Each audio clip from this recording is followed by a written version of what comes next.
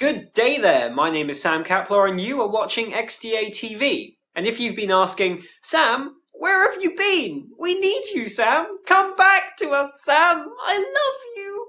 Then unfortunately I've been tied up with busy things that take up a lot of time and make me busy. Like watching far too much Gilmore Girls. So much Gilmore Girls, in fact, that it's probably damaging to my health. I love you, Rory. My manly health. Yeah, grrr.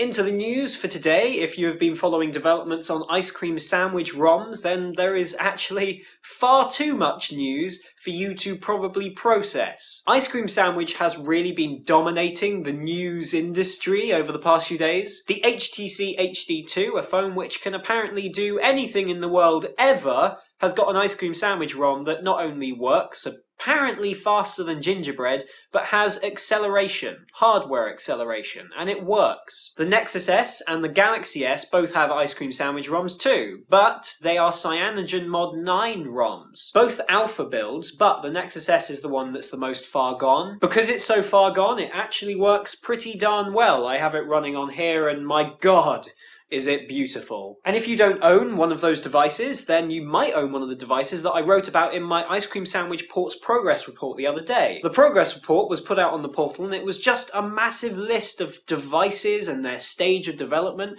and what's working and what's not working and a link to the development page. And the wonderful half-blanket, half-man Russell Holly joined us on the portal to write about how you can run Windows Phone 7 inside any mobile browser. This is a really cool idea for anyone who is thinking about getting a Windows Phone 7 device, which I'd recommend. After I've used Windows Phone 7 for a while, I have to accept it, hands down here, I was wrong about Windows Phone 7. The only few times I ever used Windows Phone 7 was on a device which either wasn't fast enough or just wasn't nice to use. After I'd been using WP7 on the HTC Titan, my god, is that an experience? And in two smaller pieces of news, on the portal you can vote for the best tablet of the year and the best phone of the year. Currently, the Asus Transformer, the best tablet of the year in my opinion, is actually winning by a landslide. And the best phone of the year, apparently, is the Samsung Galaxy S2, which is winning by a landslide. If you want to put in your 2 cents and vote on your favourite tablet or phone of the year, or maybe even both, go along to the articles and vote.